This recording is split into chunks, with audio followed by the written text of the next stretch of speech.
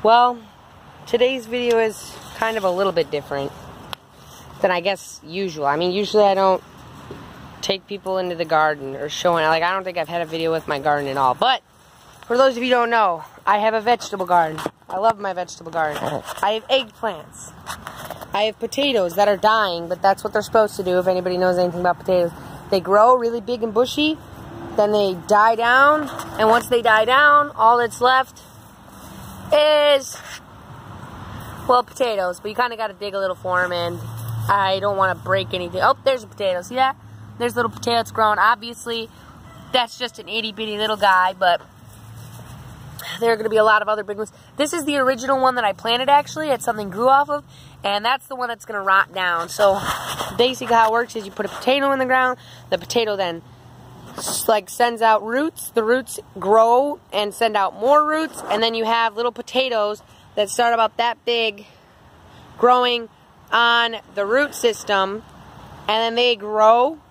But the original potato that you put in the ground to plant, it does not produce, it's not, you can't actually eat the potato. The potato rots away and it just becomes like nutrients for the soil. But anyway, then I have some dill plant here, some beautiful dill plant. I'm very pleased with my squash plants this year. I got a whole bunch of tomatoes over there. That's broccoli that went to seed, but I have some peas over there, some more tomatoes, a nice new fresh batch of potatoes here. This is what they're supposed to look like when they're beautiful and fresh. And then I actually have some cucumbers hiding in there. And then I have a greenhouse over there with stuff, and there's lettuce. And then we have my corn. And this is what I was getting to today.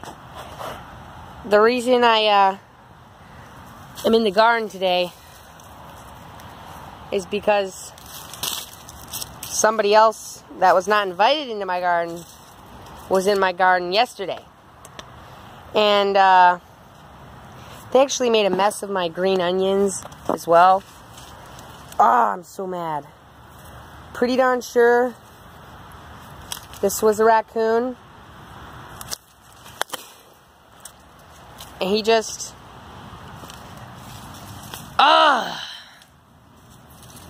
There was a corn that was growing that he just tore open. There's 1, 2, 3 plants that he did not get. But the ones that he did get, he destroyed. Now, I kind of expected this, but I didn't expect him to get at them so soon. Like, I wasn't even thinking about a way to protect them yet. I was thinking he would go at them once they're mature, because that's usually how it works, but he just attacked them before they even reached maturity.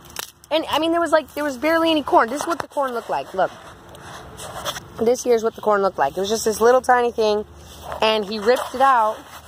And look, what I'm really annoyed about is the mess he made of my green onions under here. I mean, I kind of expected not to have very good corn this year because of the raccoons, but he stepped on all my onions. But yeah, I don't know why he did it early. We still have these ones. Odds are he's going to come back tonight and kill them, and I'm not really going to do anything about it but no. Look what he's done. He just crushed.